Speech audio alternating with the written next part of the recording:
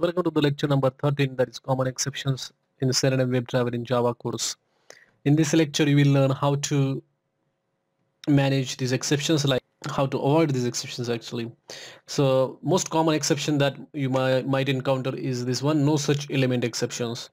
So this exception comes when the element is not found by the Selenium. So to avoid this, what you have to do is make sure that the element is actually available on the web page, and then maybe tweak the XPath or CSS, or make sure that if you are using the ID, that ID attribute or is actually correct, and then this exception might get resolved. The next exception is element is not clickable. This exception occurs in especially in the Selenium WebDriver, and to resolve that, what you have to do is make sure that you are using the correct element that on which you want to click, or you can also use the JavaScript executor that we will be covering in the next lecture. That JavaScript executor is very useful to resolve that particular kinds of exception. Then stale element reference exception. This exception comes when the element is stale, not on the loaded in the DOM of the web page.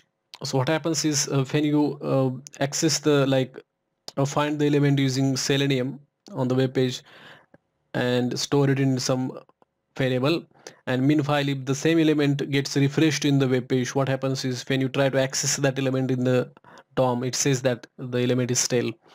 So before accessing this stale elements, what you have to do is, or to get rid of this stale element reference exception, you need to make sure that element is in proper state, or it is not stale, using the expected conditions which we have covered in the explicit wait conditions that we have seen in the synchronization lecture. And element not visible, so next exception is this one. So this exception comes when the element is available in the web page but it is not visible. So if the element is hidden, and if you try to click on that or say perform any other operation, what it will do is it will throw this exception.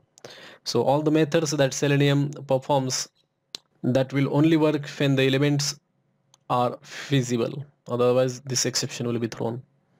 Then element not interactable, similarly to the this one not visible exception, this not interactable exception comes when the element is still loading or in the not completely loaded, and then if you try to perform the operation on it, this exception will come, element not interactable.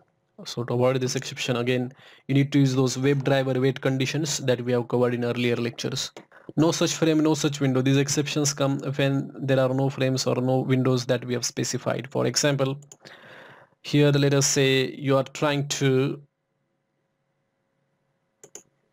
switch to the frame, driver dot switch to the frame, say XYZ whatever, and since we know that this frame doesn't exist in that page, this is gonna throw the exception saying that no such frame exists. And similarly, if you try to switch to the window which doesn't exist with that handle, then that exception will come.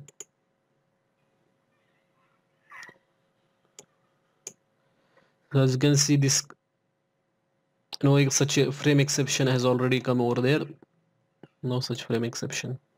So make sure that the frame to which you want to switch is actually exist to avoid that exception. Similarly, no such window exception can be handled. Invalid selector exception. This might occur when you are trying to use invalid selector. For example, here I'm trying to identify the element using XPath, but that XPath expression is itself not valid. Remember that XPath expression start with the double forward slashes. Since that is not there, it is saying that invalid CSS selector or invalid selector exception. So if we execute this one, let me close the existing browsers first of all and run it. As you can see in the background, the exception has occurred and it is saying that invalid selector exception. This is not a valid XPath expression. So that's when the XPath exception comes. So make sure that you are using correct XPath or the CSS. And finally, we have got invalid element state exception. This occurs when you are trying to click on the element which is disable state, or trying to perform the just weird operations like that. So to handle or to avoid those exceptions, make sure that you are trying to perform the valid operation. For example, you cannot enter the value in the read only text box, or you cannot click on the disable element like that. So make sure that you are performing the valid operation. So that ends our lecture number 13, that is common exceptions. And in this lecture we have seen all these exceptions and how to handle these exceptions in Selenium WebDriver.